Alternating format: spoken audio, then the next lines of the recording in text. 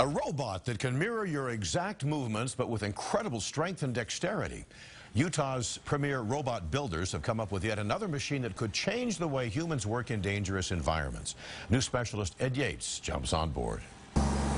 In the field of robotics, this is the ultimate dream.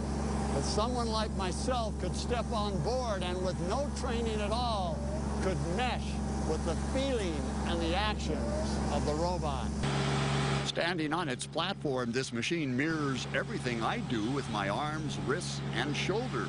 As Fraser Smith describes, every way you move, your 3 degrees of freedom in your wrist, the 1 in your elbow, and the 3 in your shoulder, these slave arms can move the same way you do.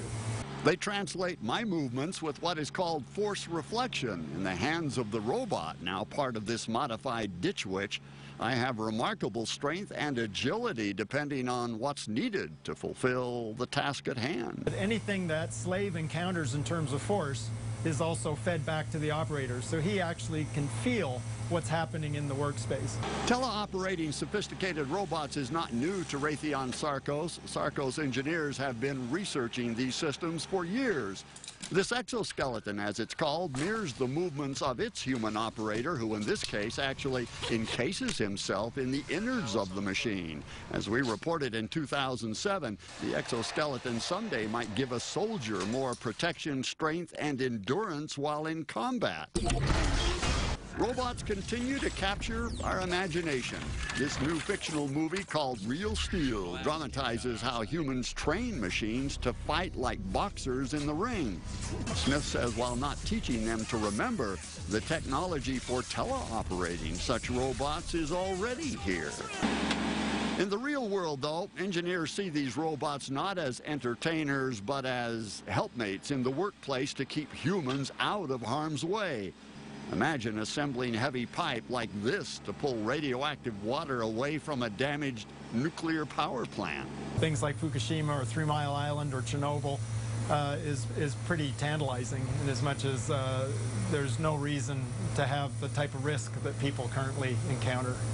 The robotic arms can be built to stretch at any length, and if needed, the human could operate the machine remotely away from the hazardous site.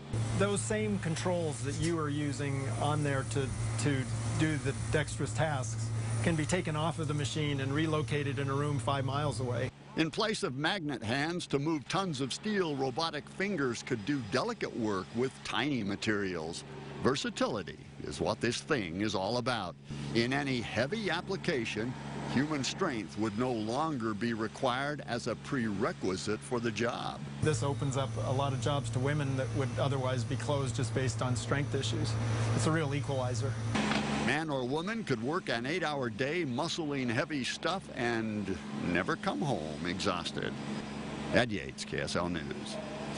Sorry, they will not be on store shelves for Christmas. Raytheon Sarcos prototype put on quite a show before an enthusiastic gathering of workers during a recent demonstration at the Newport News shipyard in Virginia. Ski resort